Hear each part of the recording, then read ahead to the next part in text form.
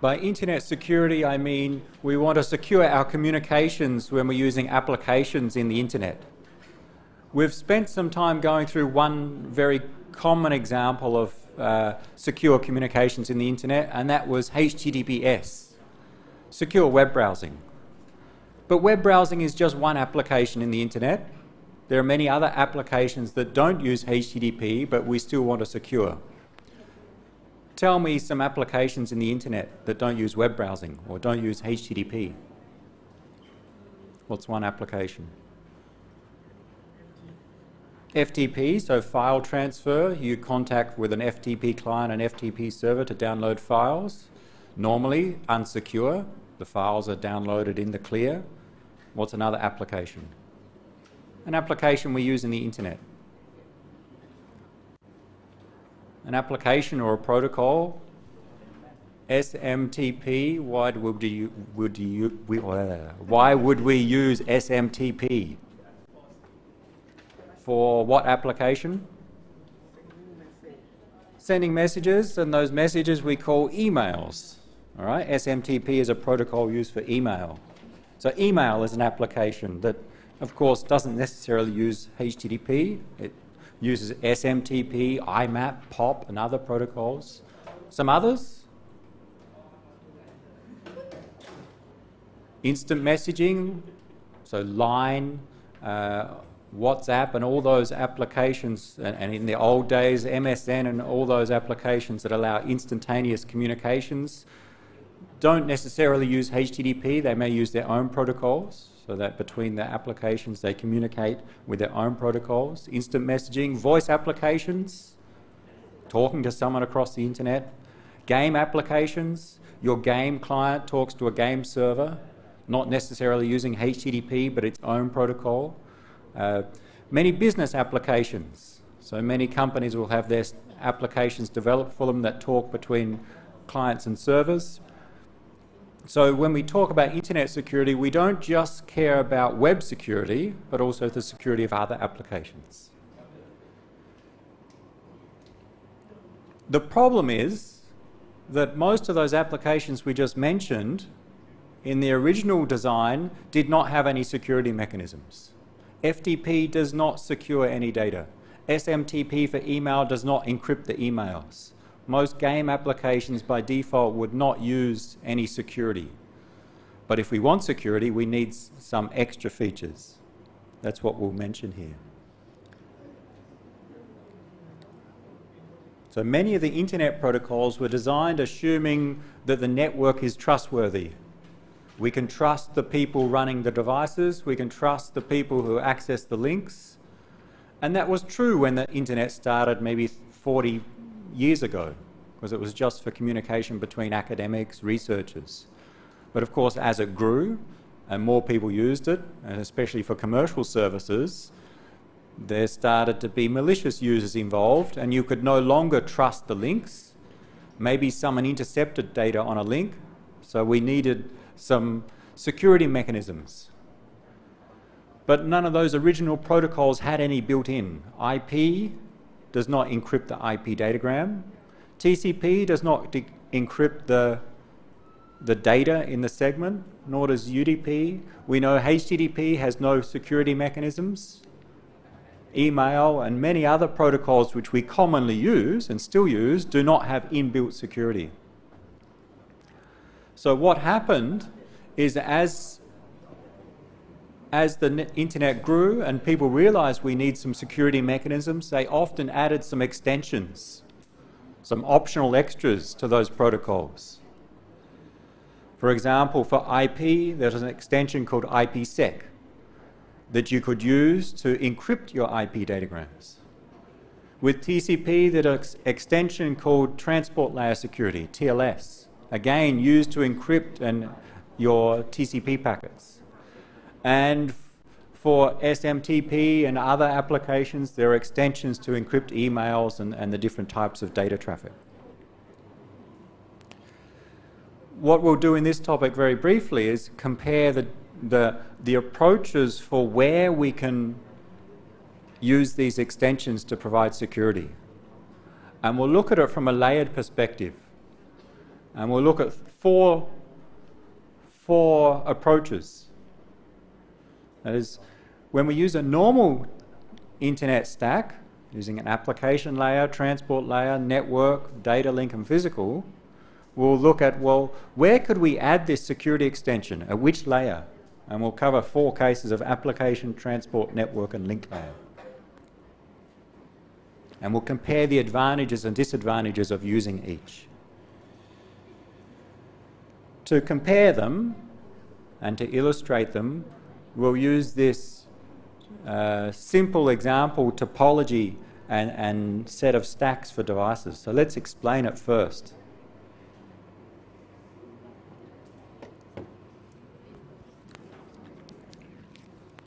This is an example where, let's say, host A wants to communicate with host B on the internet.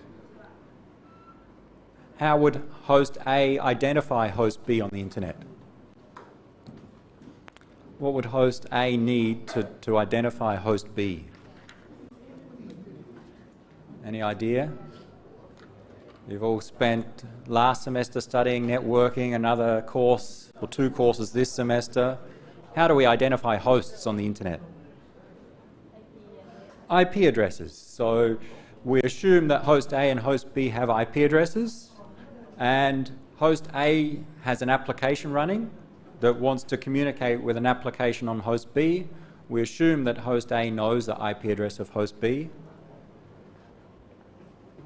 And we'll look at the devices in detail in a moment, but in this scenario, let's say we've got a case where host A, say my laptop, uses Wi-Fi to talk to a wireless LAN access point, like the device at the back of the room. So there's a wireless link here. Then that Wi-Fi access point has a LAN cable plugged into it, and that LAN cable goes eventually into a router. If we consider SIT, it's my laptop, wirelessly connected to the access point in the back of the room, and then a LAN cable coming from that access point into a router, maybe downstairs on the 3rd floor, our computer center in this building. And that router, router X in this diagram, has a cable going into another router, maybe a router at Rangsit campus. And that has a cable going into another router that covers TU, and it keeps going, and that forms our internet, or our routers connected together. And eventually, let's say our host B is in another country, we get to router Y. So note where I draw between router X and router Y, I say the internet. There may be many other devices in between. We just simplify by drawing the 2, but there may be multiple in between. And eventually, router Y has a cable going into host B, some server computer somewhere else in the internet. And so that's our topology for this example. And we'll assume A and B want to communicate. The applications want to communicate. And they want to communicate securely. So we'll talk about what security they can provide.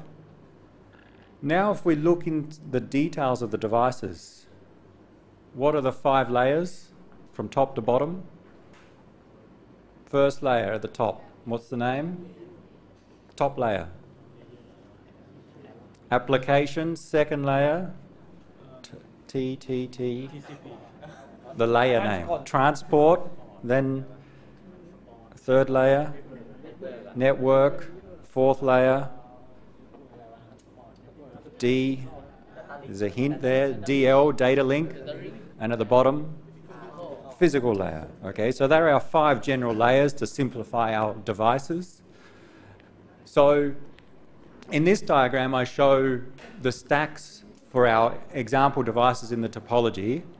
Sometimes I give specific technologies at those layers, sometimes I don't give the details. So let's see. So our host A at the application layer has some application layer protocol. What are some examples of the application layer protocol that we could use here? Yell them out and I'll write some down. What could we use as an application layer protocol?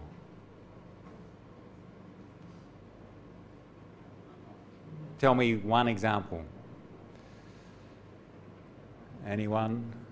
It's all right, we have 4 lectures, I can wait. We can even have a make-up lecture if we need. Maybe Thursday next week on our holiday. One application layer protocol.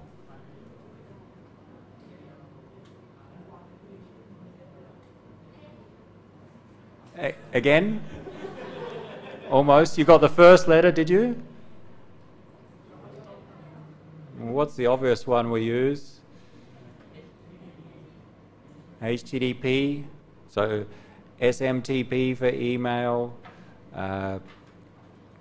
We have also for email, we have things like POP. You don't need to write these down, just giving an example. So IMAP for email, you may have seen them configured. Instant messaging applications often have their own protocol. An old one, there was MSN when you use Windows Instant Messenger was a protocol. There are many voice protocols, voice over IP, and many other application level protocols. For this example, we're not being specific. We're saying we've got some application level protocol that wants to talk to this one. It may be our own. Maybe you've been tasked to write an application for a company that communicates with a server, and you define your own protocol. At the transport layer, I've given the 2 common ones. At the transport layer, we primarily use TCP. Sometimes we use UDP. There are a few others which are very infrequently used. TCP primarily used because we need reliability in many applications, and TCP provides reliability. UDP is very simple and mainly used for real-time applications, multimedia applications like streaming video and voice. So that's the transport layer. At the network layer, we center around IP, the Internet Protocol. At the data link layer, what are some examples? Or for this host A, what standard or protocol is used at the data link layer? My laptop, host A. What technology am I using to communicate at the data link layer?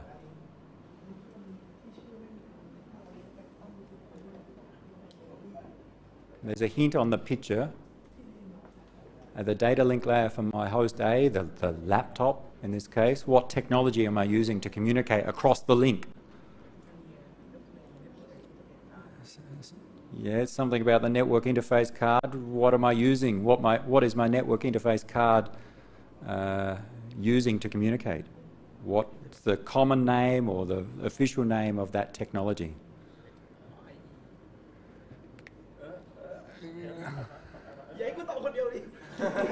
Start with a simple name. Well, the general name, wireless LAN. What's the more common name? Wi-Fi, sometimes we call it. It's the marketing name for wireless LAN technologies, Wi-Fi. The actual standard is referred as IEEE 802.11. So that's the standard that defines the protocol to use at the data link layer. And also at the physical layer. So there's a standard for Wi-Fi. They define how do you communicate at the physical and data link layer. On this picture, I don't show their names. I just say data link and physical, but we assume that it's a Wi-Fi technology, IEEE 802.11. The access point on the left interface. Those at the back, look at the access point. How many interfaces does it have in use? How many? Give me a number. How many interfaces do you think it has in use? Maybe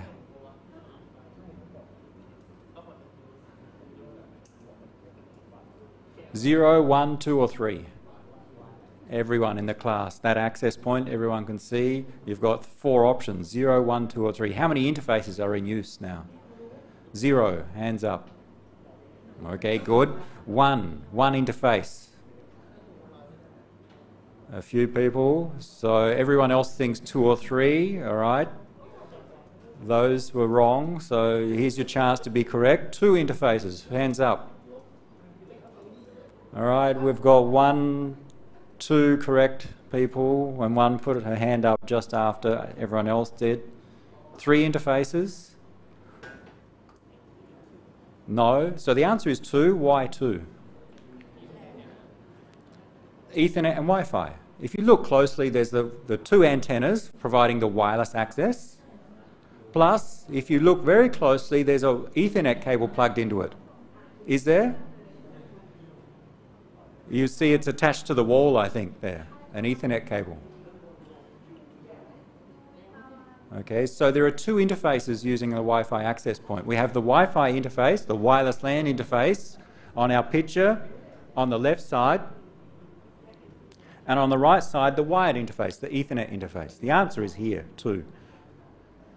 So, that device implements 2 sets of data link physical layer pairs. There's a data link and physical layer protocol for communicating across the wireless, the Wi-Fi technology, and a separate one for communicating across the Ethernet link.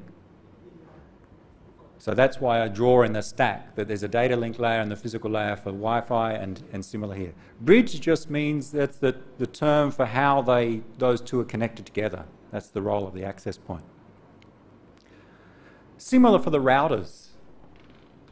This router X has an Ethernet cable plugged in, so it has a data link layer and physical layer for Ethernet, and another data link layer and physical layer for the other cable.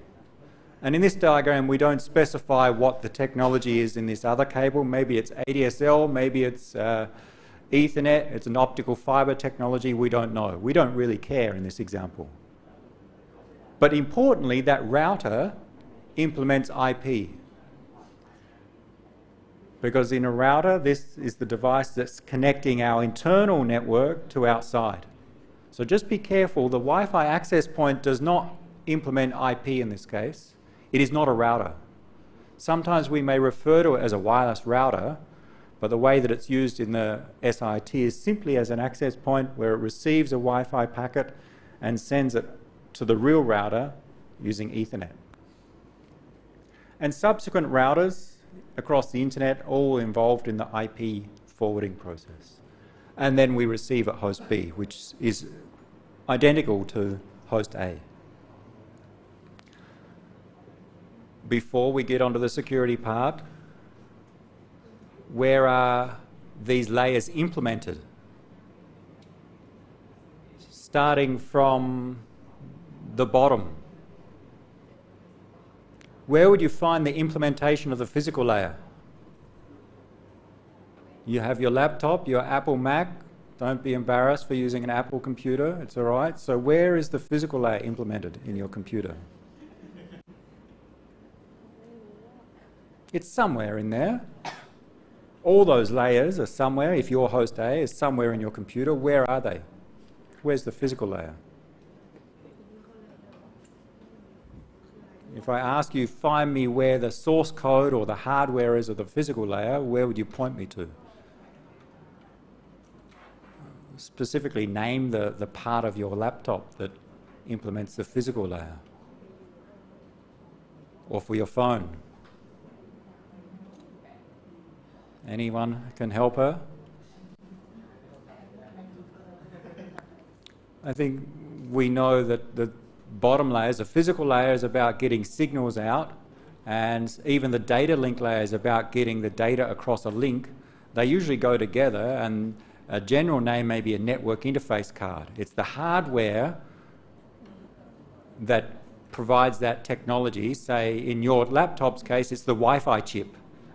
So if you open up your laptop, you look inside, and on board the motherboard there'll be a chip which is implements Wi-Fi. It actually implements the physical layer and the data link layer. So usually it's a separate chip on the motherboard, or in some old computers it would be in a USB device you'd plug into your laptop. That would implement the physical and data link layer. In general, we refer to that as a network interface card sometimes. But here we'll denote that the bottom 2 layers are commonly in hardware.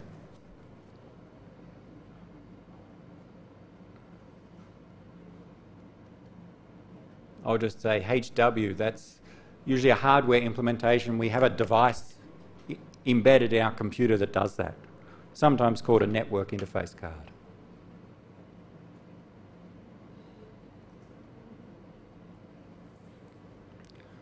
Where's IP in your laptop? Where is it? Where is the software? IP is a protocol, it's implemented, and I've given you the part of the answer, it's implemented as software, not hardware, whereas the Wi-Fi technologies, data link layer and physical layer, are implemented in hardware normally as code on a chip. IP is implemented as just some software. Maybe someone wrote some code and compiled it to get the IP software. Where would you find that software on your laptop? Or how did it get there? How did it get on there?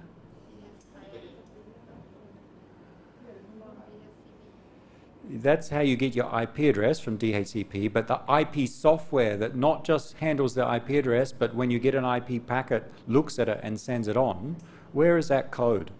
Or the executable that does that?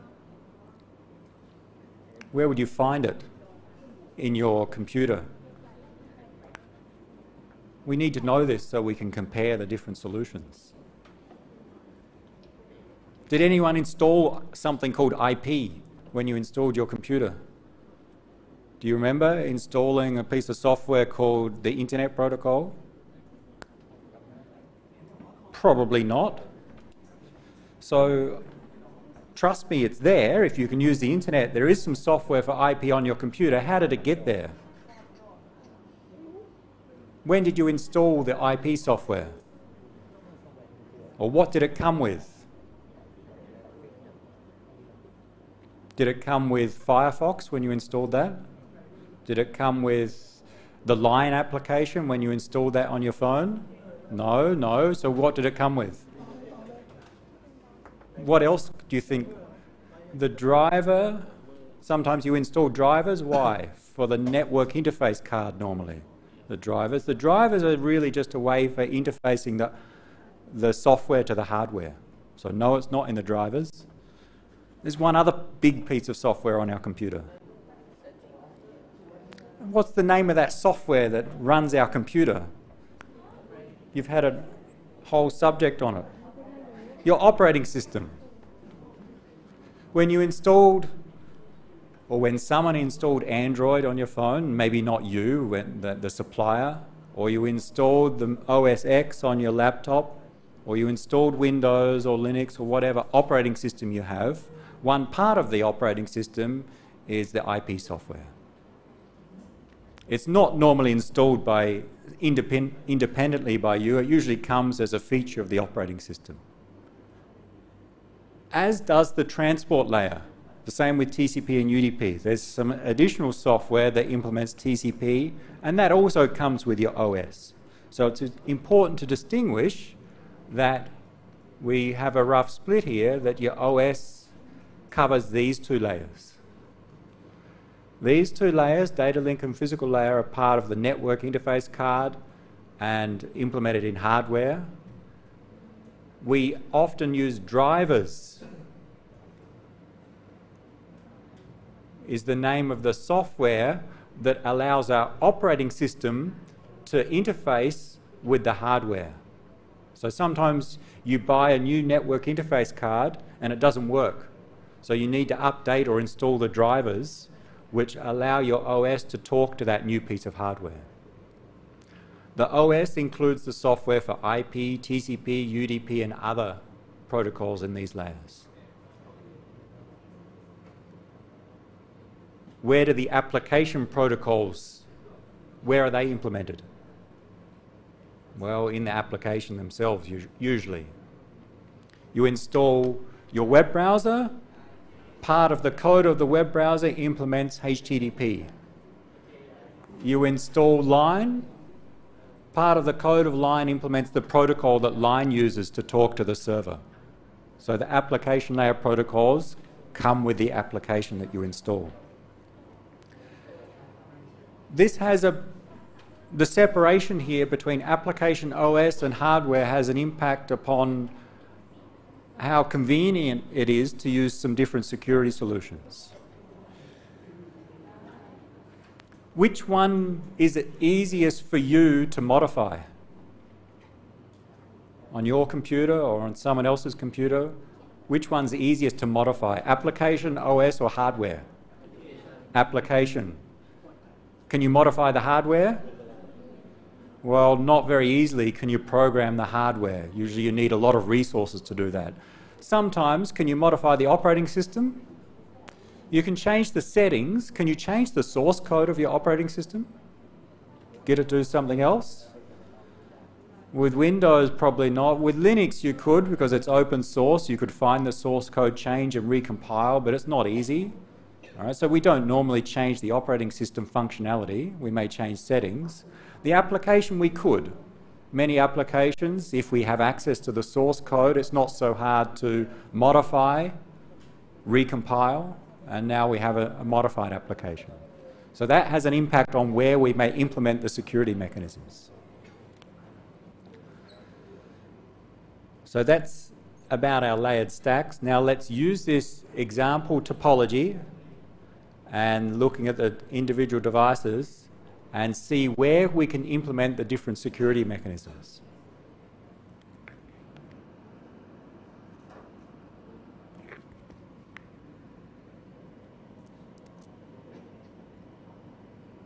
And the first approach, the general approach, we'll refer to as application level security.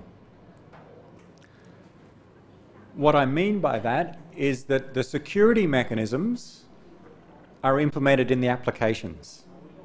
So we want to communicate securely from host A to host B. The application on host A includes some source code which implements our security mechanisms. What security mechanisms? Well, the one obvious thing, encryption. I have some data to send from host A to host B. We need to encrypt that. So the application includes some code to encrypt data. How could we write some code to encrypt data? What would you do? What algorithm could you use to encrypt data? From some of our very first lectures, what are some algorithms or ciphers we can use to encrypt data? AES is one, a symmetric key cipher. RSA is a public key cipher. Normally for data, we use a symmetric key cipher. AES, there are others as well. So if you're an application developer, what you could do is implement the source code for AES and include it in your application. Let's say you want to create a new alternative to Line or an instant messaging application, and it needs to talk from host A to host B, and you want it to be secure communications. So what you could do is implement your application, the graphical user interface, all the functionality, plus have a feature that encrypts everything that you send, encrypts every message. That's what we mean by application layer security. The security mechanisms are included in the application. Not just encryption, but if we're going to use AES, what's another thing we need to do? How do we get a key from A to B? You can't expect the users sometimes to type in the key at computer A and the key at computer B. There are techniques for exchanging keys securely across the network. Handling certificates, for example. So not just encryption, but other security mechanisms, checking checksums or hashes or message authentication is all implemented in the application.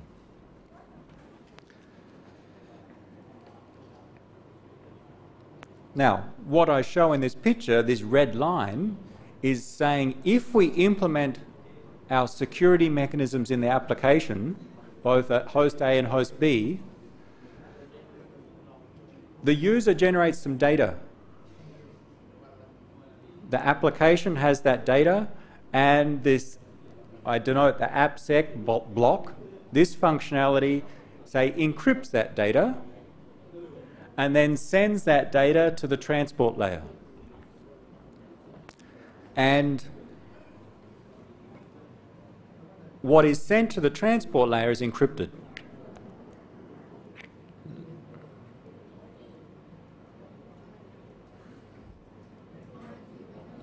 So from a packet perspective,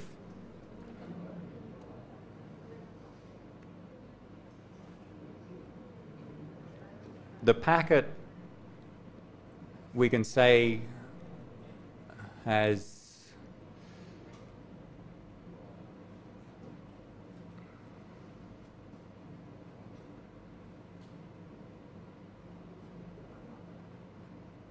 here's my packet that's created by the application. It contains some data and an application layer header.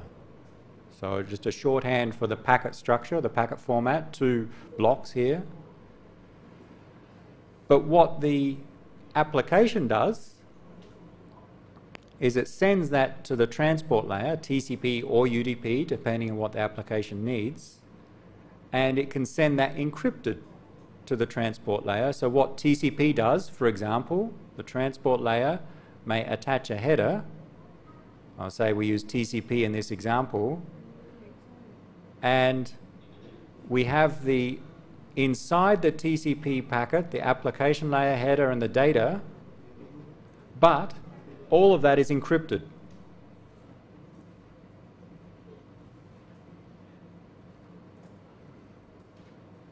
So I'm trying to show the packet formats. We can draw them as rectangles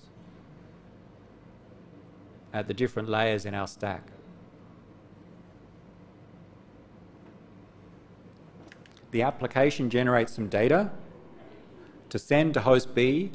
The application encrypts that packet, sends it to TCP, if we're using TCP as an example, or alternatively UDP. And from TCP's perspective, it attaches a header, follows its protocol rules, but everything inside the TCP packet is encrypted because the application security block encrypted it before it's sent to TCP. TCP sends all of that to IP.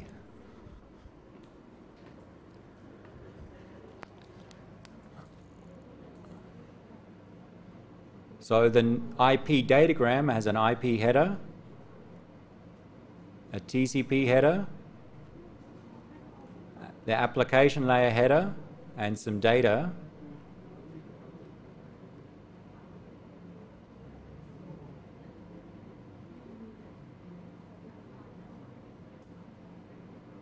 But still, the application layer header and data are encrypted.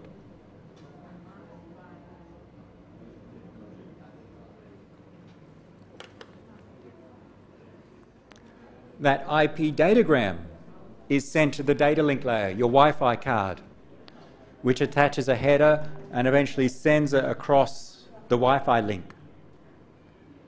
So we'll just draw that at the bottom, the packet that's sent.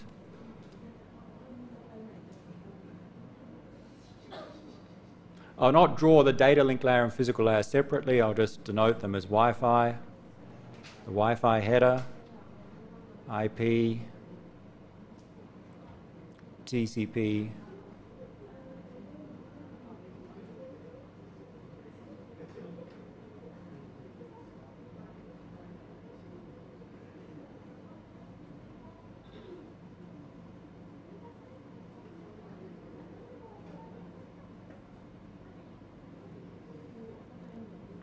but the application layer header and data are still encrypted. So this is the structure of the packet sent across our wireless link from my laptop to the access point. Any questions on what I'm drawing there and why I drew it that way? We want to see what is encrypted. If we're using encryption for our data, what gets encrypted, and we'll compare it to some other approaches.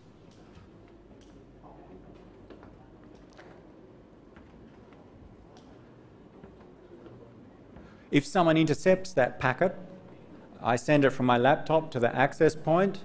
You're running your laptop and you're running some software to capture the wireless packets. You intercept it. What can you see? What could you learn from intercepting this packet?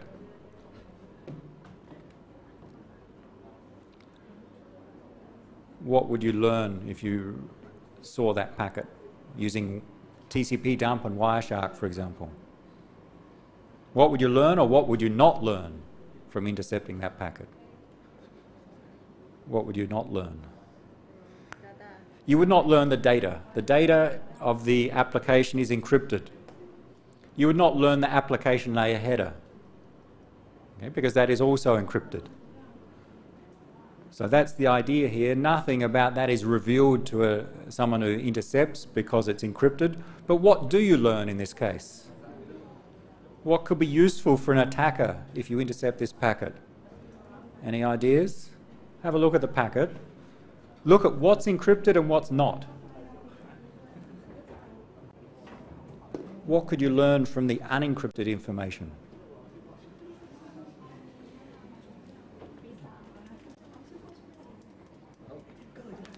Look what's unencrypted and what could the attacker learn from that? Just look at the packet. Look what fields are unencrypted. Can you know the IP address? Yes, the IP address is in the IP header. There's a source and a destination address field. The IP header is not encrypted here, so an attacker knows who sent it and knows who received it. So that is not kept confidential. It's only the data inside that's kept confidential. What else can be learned? Does the attacker know the type of application being used? You capture this packet and I ask you, tell me the type of application being used. Can you find the answer? You say no, why not? Because the application layer's header is encrypted, but there's another way. How would you find the type of application? Don't worry about your other courses, you worry about passing this course. This is my last semester SIT, so I can make the exam as hard as I like and give as many Fs as I like as well. So the question, how would you determine the application type? Now IP tells you about the computers communicating. What can tell you about the application type?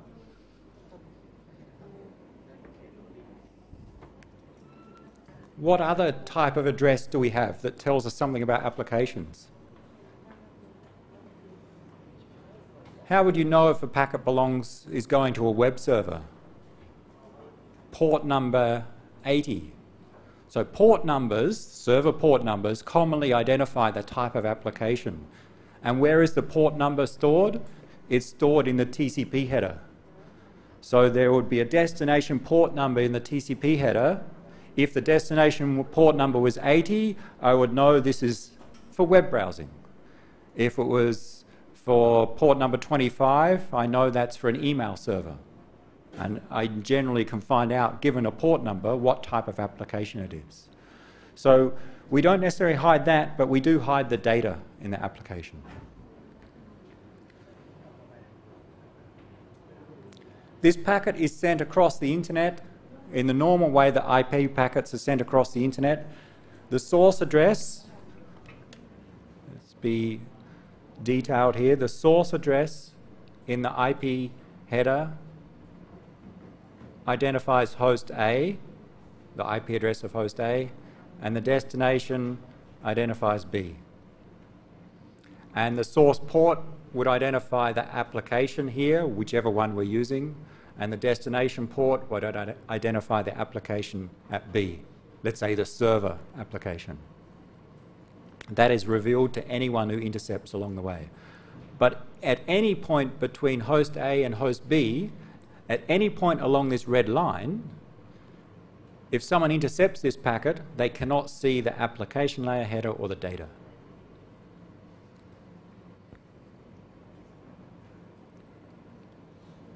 So this is a good form of security, and it's called end-to-end security or host-to-host security, because between the two endpoints, the two hosts, everything is encrypted all along the way. We'll see some alternatives where it's not the case. So that's an advantage of using application security. A disadvantage is that the person who created the application must also implement the security mechanisms. Again, coming back to an example, you have a new idea to create an instant messaging application, an alternative to Line. You develop it for your mobile phone or for Android, and you decide to use application layer security. So then it's your responsibility to implement those security mechanisms. So if you implement AES and it works, good, but if you maybe make a mistake in your code and AES is insecure, then your whole application is insecure. So one of the disadvantages of application security is that it's the responsibility of the application developer to implement those security mechanisms. And it's very hard to get them correct. So it's very easy to make mistakes and lead to flaws. If you don't want to implement them yourself, what could you do? You don't want to implement AES or RSA, what could you do as a software developer? Any ideas? I give you a homework task to implement an application which encrypts data. What approach could you use to make your life easy? If you don't want to implement AES yourself, you could go and find some library or some framework that already implements it for you and use their code. And that's common, that there are many libraries available that will implement different encryption algorithms. So you could use someone else's code, and hopefully someone else's code has been tested a lot and is found to be secure under as many cases as possible. So that's a more common approach. You don't implement it yourself, you use a well-known library to implement the security mechanisms.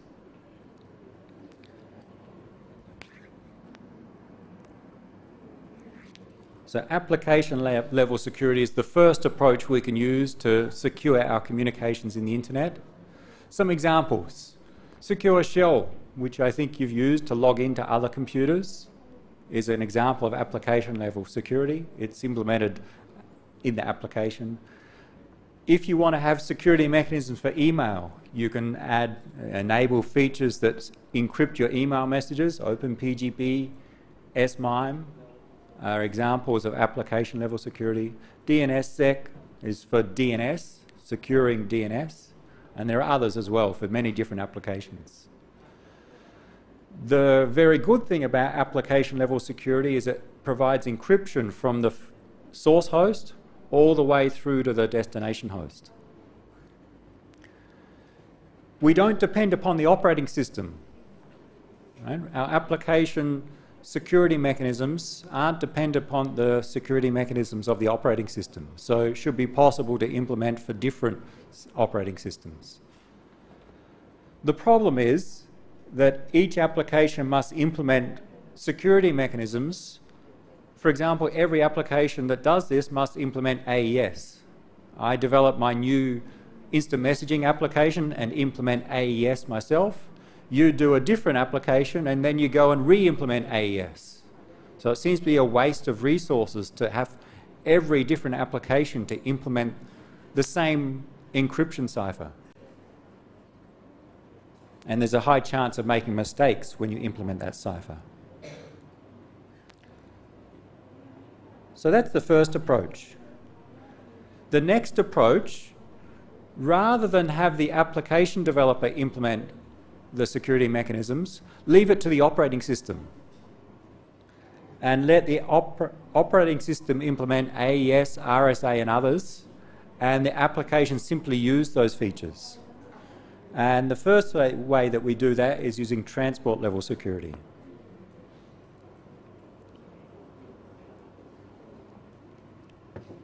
And there's a protocol that we use for transport level security commonly called TLS, which actually means transport level security, and the old name was Secure Sockets Layer, SSL. So in this example, slightly different. We want encryption from application to application Instead of doing it inside the application, we do it inside the transport layer, and the distinguishing point here is the transport layer is inside the operating system.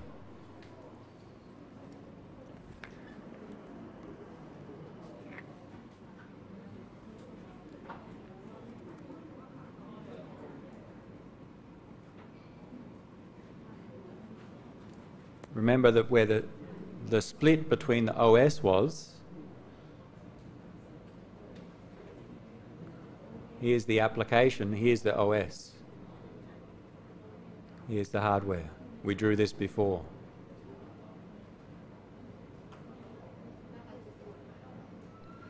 So the first approach implements security mechanisms in your application. The second approach, use the operating system provided security mechanisms.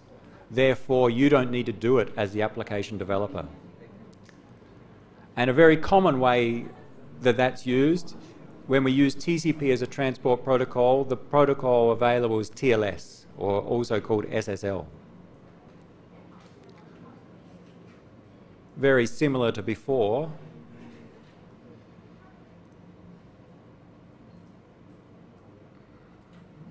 We will not draw the entire packet, but the application may have a header and data, and then TCP attaches its header.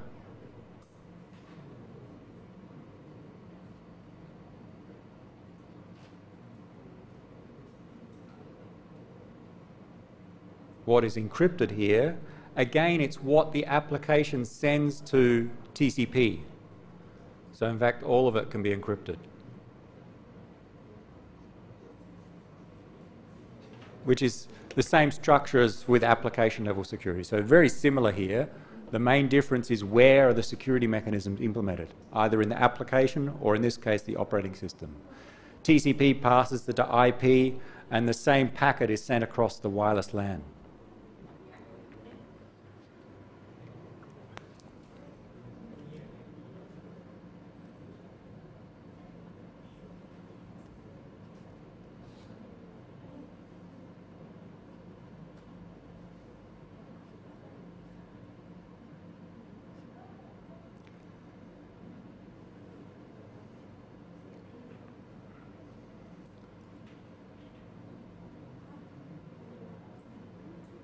Actually, maybe I've drawn that slightly wrong and I will not fix it here. I missed out something here. We added another header.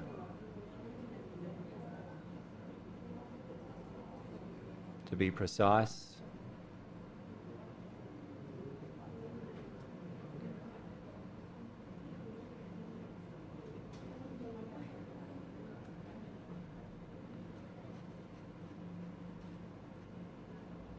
what we do inside our Wi-Fi packet, we have our normal IP datagram. Inside that, a TCP datagram or segment. But we introduce a new header for the specific protocol being used here, TLS in particular, and that is not encrypted. And then we have the application header and data encrypted inside that. So it's slightly different from the previous case, but the same information is encrypted. Still, the application information is encrypted. Still, an attacker knows the source IP and the destination IP, source A, destination B.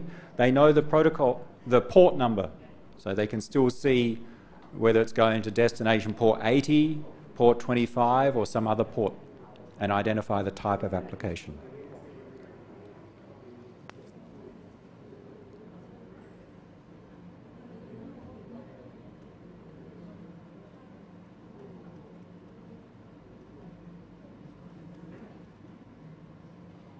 So that's similar to the previous case. So very similar to application level security, the key difference is that in this case we don't need to implement the security mechanisms like AES, RSA, certificate verification. We let the operating system do that. Or even if it's not included in the operating system, we let a separate piece of software that implements TLS do that. What are some implementations of TLS? Name me one. And this is an easy exam question to answer. One implementation of TLS, or Secure Sockets Layer is the old name, SSL. Name me the program or the code that implements it. You've used it before. You've used it in some homeworks.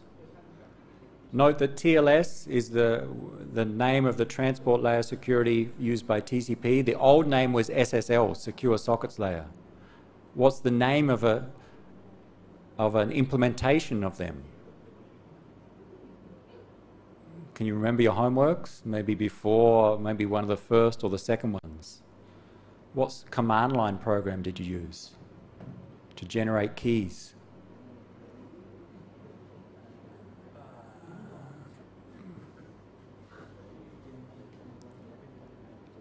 What was it called?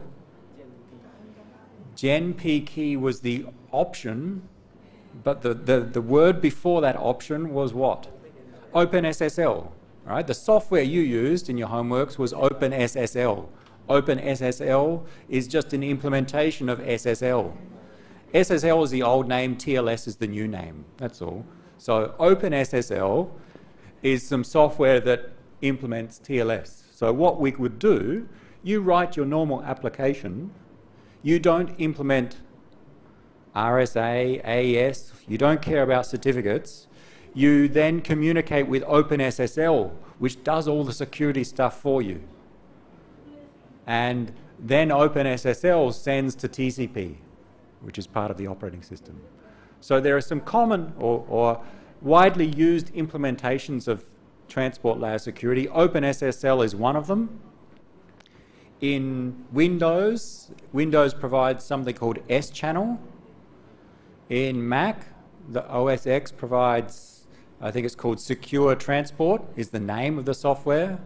There's GNU TLS, and there are some other implementations of transport layer security. So there are some widely used ones. The important thing is that the application developer doesn't have to deal with those implementations. They just use someone else's. So again, we have end-to-end security or host-to-host security. That's good. We have host-to-host encryption. It makes applications easier and application development easier. The application developer doesn't have to worry about the encryption or the implementation of it. Someone else does it for them. Less chance for them making mistakes and leading to security flaws. The problem is that usually the transport layer security only works for one transport protocol.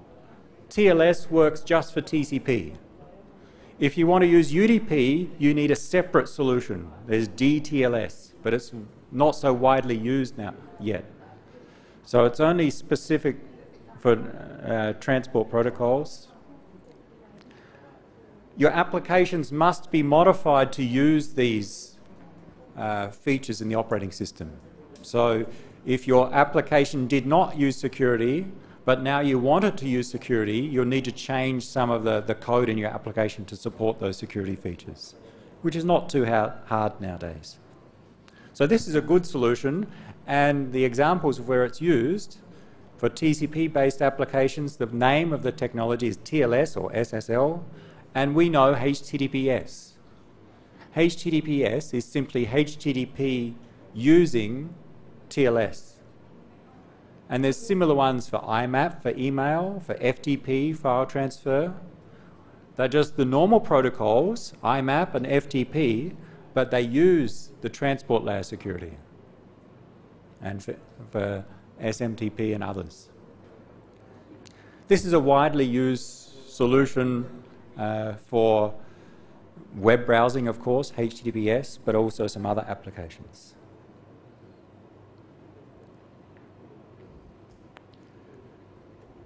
Both are very similar with respect to security, but differ with respect to how easy it is to develop the application. Using transport layer security is generally easier. Let's consider a third approach, network level security. At the network layer, in particular with IP, we encrypt the IP datagrams and send them encrypted across the internet. So your application doesn't do anything special for security. TCP doesn't have to do anything special, or UDP, but when the data gets to IP, IP uses an extra feature called IPsec that it encrypts the datagram, and then it's sent across the internet and then received at host B. So let's draw that and see how that compares to the previous two.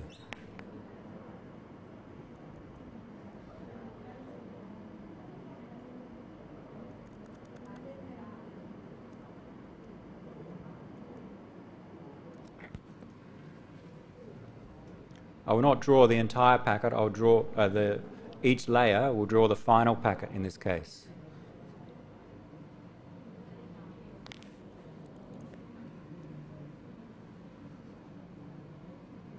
We have the Wi-Fi header added by the data link layer and combined with the physical layer.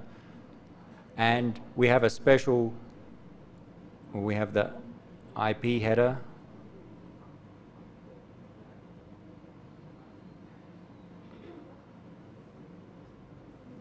And we also include IPsec in there, introduce a new header.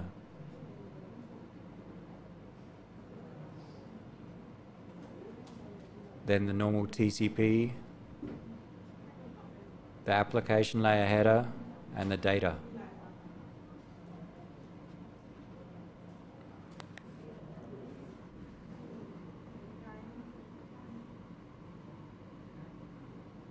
This is the packet sent across our wireless link as an example. And one approach is that we encrypt everything from the transport layer up. This is all encrypted.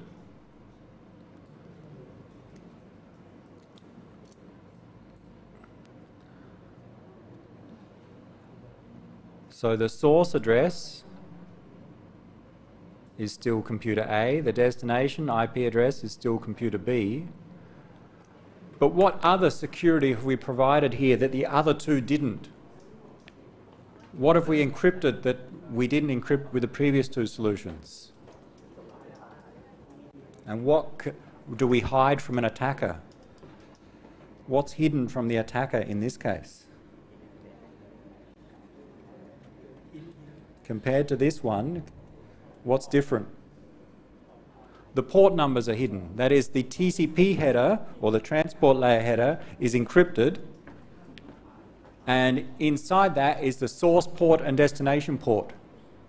So if someone intercepts this packet, they don't know whether it's going to a web server, an email server, instant messaging program, or whatever. They can't see the port numbers. And that provides some additional confidentiality that maybe is useful in some cases.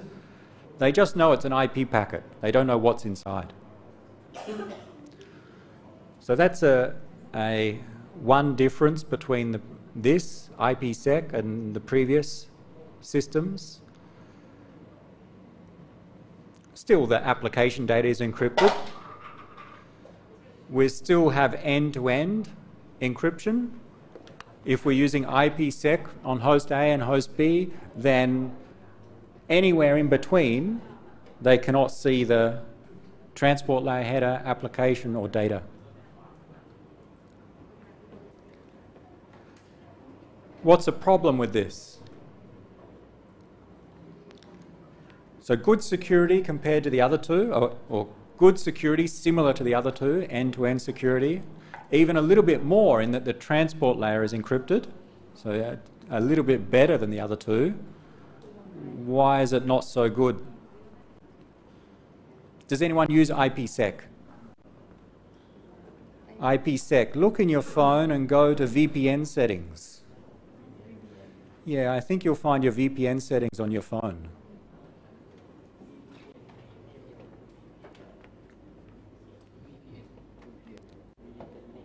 Find VPN settings, and there should be some options for how to set up the VPN. Maybe add a new configuration. Down the bottom? Right.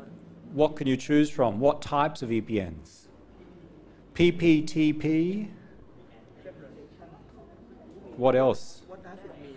You can choose from PPTP, the type, L22, and IPsec are the main ones. There's slight variations. So I think if you look into the details of your VPN connections on your phone, usually both Android and iOS, they allow you to choose between three main approaches. One's called PPTP, one's called L2TP, and the other's called IPsec. Do you see IPsec? Yeah. Okay, so have you ever used it? No, not many of us use IPsec. It is widely used if you want to use a VPN, but we haven't talked about VPNs just yet. We will, but it's not commonly used for end-to-end encryption in this case. The reason being, set up your VPN. What do you need to do? What are all the things you need to fill in when you set up the VPN? You don't know how to set up the VPN because for most users, there's some detailed technical information that you need to provide. So the problem with IPsec is the end user, the user of the computer, needs to do some manual configuration. And that's hard for many people. Everyone in this class, I know you can set it up, but in the general population, asking them to set up IPsec is complex. It's hard to get them to do that. Whereas with the previous two solutions, with transport layer security and application level security, it was automatic. The end user didn't have to do anything to set it up. And that's a big problem with IPsec.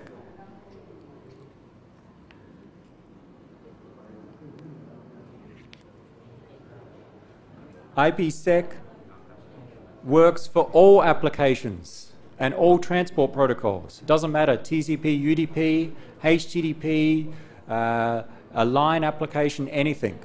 It works for all of them. It can be used host to host from one endpoint to another, which is good. But the main problem, it requires some manual configuration, usually in the operating system. As you see on your phone, when you go to the VPN settings and IPsec, you need to enter in some details. Same if you wanted to use IPsec on your computer, you need to set it up some details. But with transport layer security and application level security, you don't need to configure anything. It just works. So it's not so widely used. At least it's not widely used for host-to-host encryption. As you see, it's on your phone under VPN settings. It's used in VPNs, which is in a different mode called tunneling mode.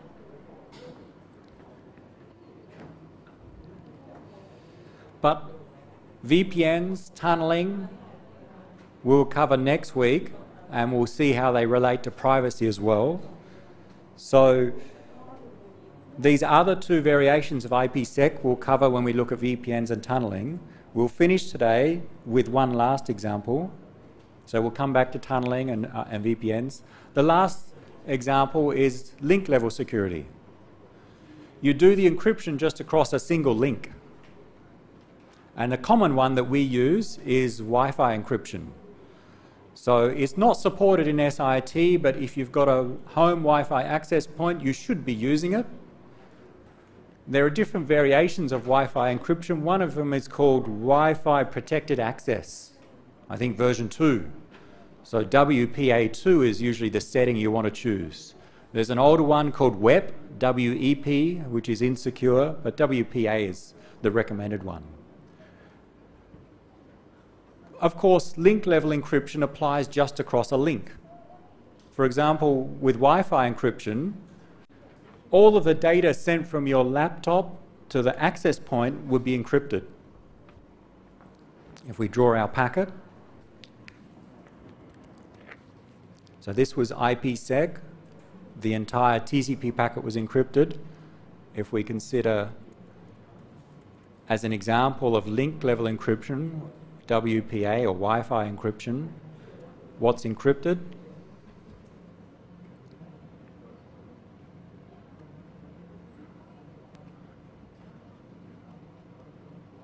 We have the Wi-Fi header.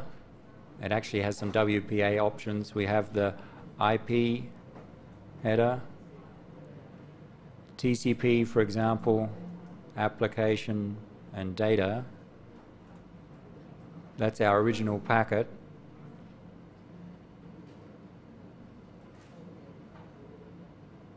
The encryption happens performed by the Wi-Fi network interface card.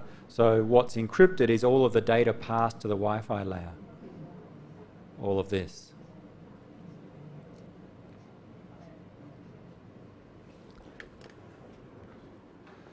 So this is sent from host A to the access point. The IP header is encrypted. Someone who intercepts this doesn't know about host B. We know the IP header will include the source address of A and the destination address of B, but since it's encrypted, someone who intercepts this packet cannot see those addresses. So that's the additional level of security this provides. But the problem being is it's only applicable for this link. Once your access point receives this packet, it decrypts and sends the original packet across the next link with no encryption. So what is sent across the Ethernet link and the other links in this topology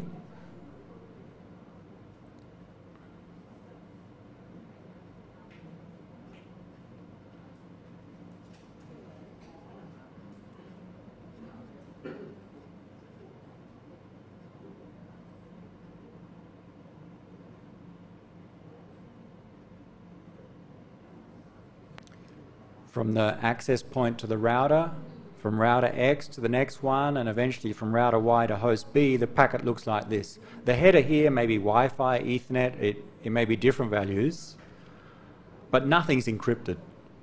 The red line finishes here. And that's the main problem with link level encryption. It applies just to one link. If we want to be secure from host A to host B, we must use link level encryption across the Wi-Fi link, and across the next Ethernet link, and across the next link, and across all links in the path. For that to work, we must trust everyone in the path as well. We must trust the devices, because the access point decrypts the data and then encrypts again across the second link. So we must trust the access point not to intercept our data. So the problem with link level encryption is we don't have end-to-end or host-to-host encryption.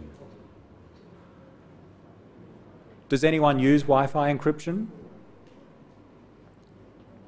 At home maybe, use WPA on an access point or in some Wi-Fi access points. Anyone used it? Hands up. One person, so everyone else fails. Two.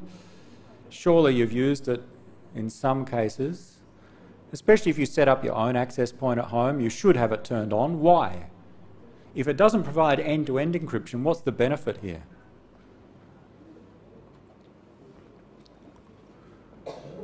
So someone on the internet can still intercept your packet, so why would you use it? The benefit is that in practice, it's very, very easy for someone to intercept a packet sent across Wi-Fi. It's very easy for someone to sit outside of your room and use their laptop to intercept the packets which you're sending to the Wi-Fi access point. It's much harder for someone to intercept the packets sent from your access point to your router, because it's across a cable and that cable's in your room. They'd need to physically come into your room and attach to that cable to intercept. But with Wi-Fi, because of the broadcast nature, it's easy for someone to be remote and to intercept. So that's why it's important to use encryption across wireless links, because it's much, much easier for someone to intercept. They don't need physical access to the link. So it's recommended to use WPA, especially for Wi-Fi access points. But not suitable if you want encryption from host to host. We would generally combine that with one of the other solutions.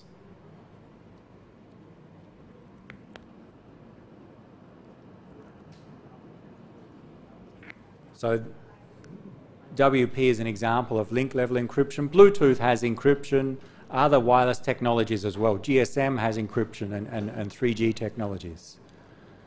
It applies to everything sent across the link, but it only applies across that link. That's the problem. And it requires some configuration of both endpoints.